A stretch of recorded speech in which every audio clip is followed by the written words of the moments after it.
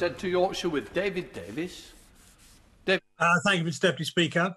Over a year ago, one of my constituents had her complaint accepted for investigation by the independent case examiner. Today, she's still waiting for that investigation to start. She's a single parent and is now without universal credit or tax credits for her children.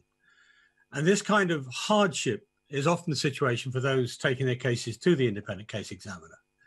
And the delay is not uncommon. The average time between a complaint being accepted by the examiner and an outcome being provided is a year and a half. Now, this is completely unacceptable. So can the Secretary of State urgently look into the operation of the case examiner and drastically reduce waiting times and ensure that complainants are properly supported throughout the complaints process? Coffey. My right honourable friend raises an important issue, and I know within the last year we've actually reviewed parts of the complaints process. I'm also conscious my Nobel friend, Baroness Stedman Scott, who leads on this, has actually arranged for more resources to go into the independent case examiner. It would be helpful if my right honourable friend could share with me, or indeed the Noble Baroness, the precise details so we can investigate further what has happened. I said to Scotland with Peter Grant. Peter Grant.